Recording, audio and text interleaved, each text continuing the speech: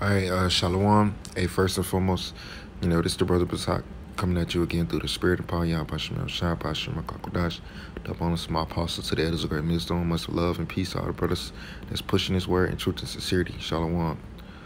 La Bakarium. Okay, this is an account in the book of Maccabees. One reason why the Lord has indignation and hatred against the nation of East Edom, and a perpetual hatred for them forever, is because of the things that they done, the atrocities they commit, the murder, the rape, the rob, the thieves, theft, and all of the other things they commit.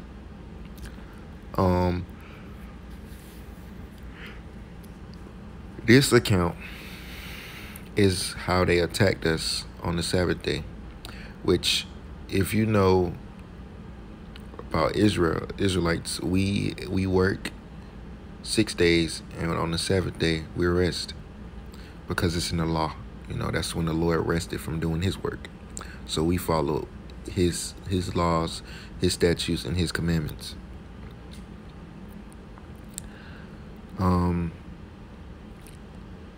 Now, when Antiochus Epiphanes was king in Greece, when he became king under the Seleucid Empire, when he became king, he was a real persecutor of the Jews. And this thing, among many things that he did, he basically Hellenized our people, forced them to go after the customs of the heathen, the Greeks. And that's our people are still stuck in that state today. They're still Hellenized, But without further ado, I'm going to get right into it. This is 1 Maccabees 2:31. It says, "Now when it was told the king's servants and the host that was at Jerusalem in the city of David that certain men who had broken the king's commandment were gone down into the secret places in the wilderness, they pursued after them a great number and have overtaken them. They encamped against them and made war against them on the Sabbath day." So these devils, they made war against our people when they was at their I'm not gonna say their weakest. Well, yeah, when they was at their weakest, when they was on the Sabbath day, when they supposed to be resting. They trying to keep the holy covenant that their fathers received, but they couldn't, because Esau, by way of the Antiochus Epiphanes and his armies, they attacked him on the Sabbath day. And this is one of the reasons why Esau will be exterminated. He will be cut off forever. And the scriptures tell you that. Verse 33, "And they said unto them, Let that which ye have done hereto suffice, come forth and do according to the commandment of the king, and ye shall live." So they was basically trying to get them to yield to the king's commandment and, stop worshiping the Lord and, doing the commandments and those things of that nature. Verse 34, "But they said, We will not come forth, neither will we do the king's commandment to profane the Sabbath day." So they didn't want to do anything because it was the Sabbath day and they was going to make the Sabbath day profane. So then they gave them the battle with all speed. So they still made war against them. Howbeit, they answered them not, and neither cast they a stone at them, nor stopped the places where they lay hid, but said, "Let us die all in our innocency. Heaven and earth would testify for us that ye have put us to death wrongfully." And this is what you expect from Esau. Esau always putting someone to death wrongfully. He judged wrongfully. He murdered wrongfully. Look at all the Jakes that are in jail right now. Majority of them in there are in there wrongfully. And that was a very common thing back in the old days, locking Jake up for no goddamn reason. Because he had that hatred for our people. He had a perpetual hatred. And we supposed to hate these devils too, with a perfect hatred, man. Because they hate us. They hate the Lord. They hate everything we stand for. So we got to show that same, we got to show that same energy, man. And the Lord hates these damn devils. Let me get that. Book of Malachi. Gonna make this, lesson too long. This is Malachi chapter 1, verse 2. It says, I have loved you, said Yahweh. Yea, ye say, wherein hast thou loved us? Was not Esau Jacob's brother? Saith Yahweh. Yet I loved Jacob and hated Esau and laid his mountains and his heritage waste for the dragons of the wilderness. So the Lord, made Esau bare. The Lord laid his heritage waste. Something that he was, the Lord divided the heritage. He laid it waste, man. Because that's how much he hates Esau. If you look over there in Petra today, it looks like a wasteland. It's all, ain't no life over there, man. Whereas Edom said, we are impoverished, but we will return and rebuild the desolate places, said Yahweh of hosts. They shall build, but I will throw down. And they shall call them the border of wickedness, which the border, where border means territory of wickedness, and the people against whom Yahweh hath indignation forever. So the Lord has righteous anger towards the nation of Israel forever. And this is more justification in the Lord's extermination of the nation of Edom. And we're not going to miss you. We're not going to sing no flowers or put no flowers on your grave. Verse 38.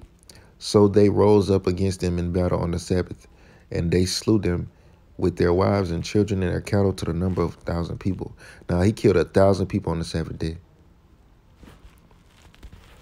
Now, when Menathias and his friends understood hereof, they mourned for them very right sore.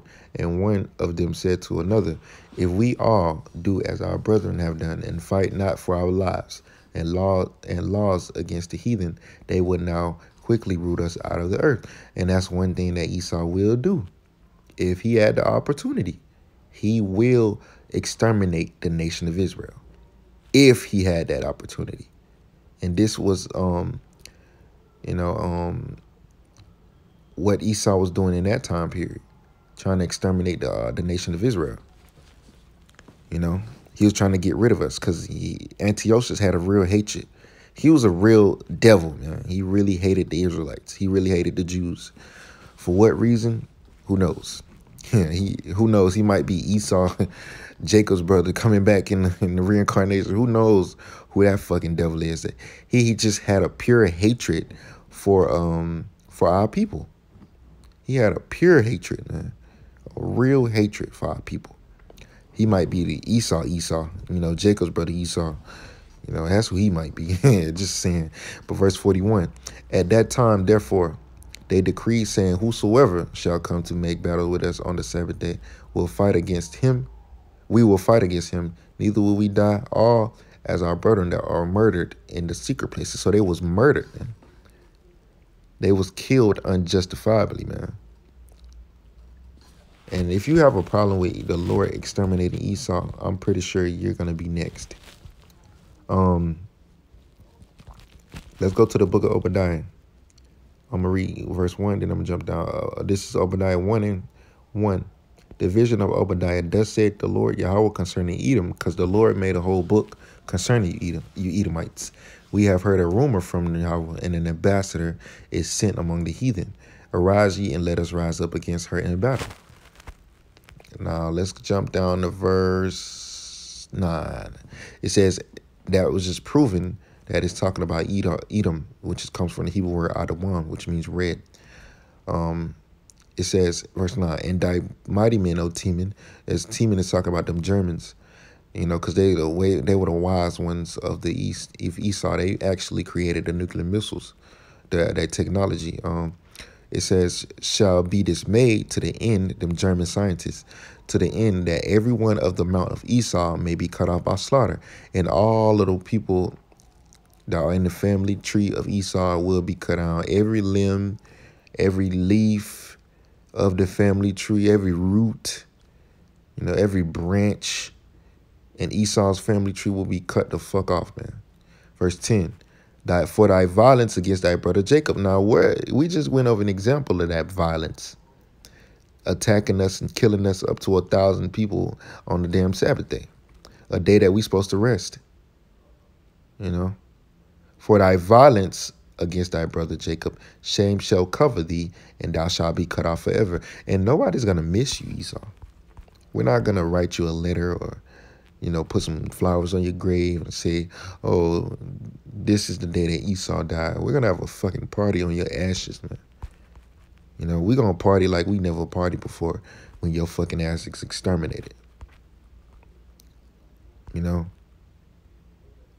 So I didn't want to make this lesson too long. I hope it was edifying through the spirit, man. As you can see, Esau has a hatred for us.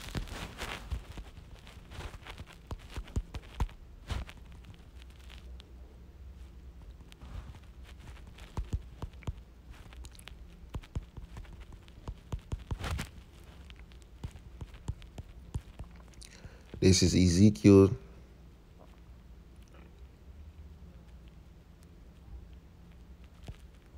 This is Ezekiel chapter 35, verse 5. It says, but thou hast had a perpetual hatred and has shed the blood of the children of Israel by the force of the sword in the time of their calamity, in the time that their iniquity had an end. And that's what he did, attacking us on the Sabbath day. Therefore, as I live, said the Lord Yahweh, I will prepare thee unto blood, and blood shall pursue thee. So blood is going to pursue you, Edomites. Since thou hast not hated blood, even blood shall pursue thee. Thus will I make Mount Seir most desolate, and cut off from it him that passeth out and him that returneth. So it's not going to be nobody in the Mount Seir. And I will fill his mountains with his slain men, and his hills and his valleys and all his rivers. Thy rivers shall they fall that are slain with the sword. And I will make thee perpetual desolation, and thy cities shall not return, and ye shall know that I am Yahweh. So let me translate that for you, Esau. That means you're fucked. You're like an Issacharite would say, you're fucked. They said, But the Lord is gonna prepare blood into you.